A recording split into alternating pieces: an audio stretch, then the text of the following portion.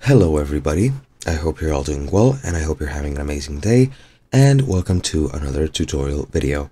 In this video, what I'll be explaining to you guys is how you can copy your Quora profile link so that you can share it with your friends or share it with anybody else, and so that anybody else might be able to access your account and see what you have been doing, which questions you have answered, and so on and so forth.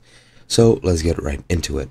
As you can see, I am logged into my account. I am on the website version or the browser version of Quora. There is also the mobile version. However, the process is pretty much the absolute same. So let's get into how you actually share your link. If I go into my account, as you can see to the top right, here is my account profile picture or the profile button. Click on that. And here you don't have any option to share, so you need to go into your account.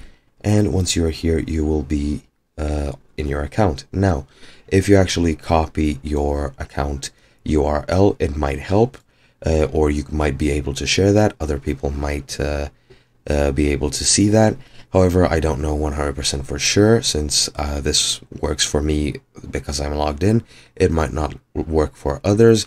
However, the way you actually can share your profile account is by clicking on this share button right here, and you can share it either via Facebook or via Twitter. Excuse me for the messages on the phone you might be hearing, but yeah, just click on whichever you want. Let's say Twitter, and another pop-up window will open, and it'll open your Twitter profile, or rather your X profile, and here, as you can see, is your profile link. Just go ahead and manually copy that, and that is pretty much it.